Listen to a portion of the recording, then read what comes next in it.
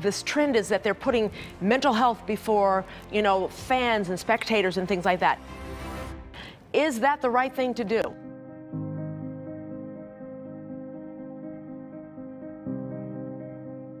We feel like we're entitled to getting every ounce of perfection and performance out of our athletes. The hardest part was other people's grief.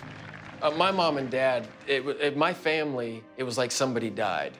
Okay, my coaches understood winning and losing, and we were heartbroken for a couple of days. But the people that don't understand the sport of track and field, the people that don't understand sports, is like, oh my gosh, what are you gonna do now? So you don't want track to consume you, and you don't want that to be your total identity, because, when you fail, you fail.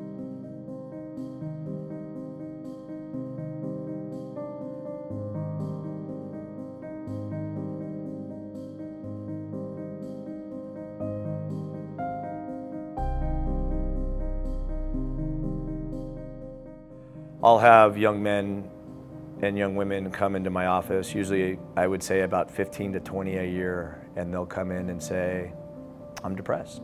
I've certainly navigated many chapters and seasons of life of going through my own struggles mentally.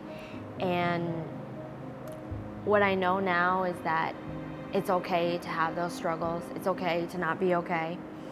And I would tell athletes to reach out. I am here to, facilitate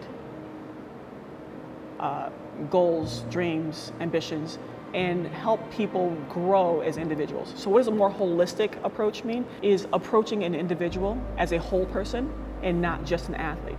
Understanding that athletes are more than muscles, tendons, and tissues.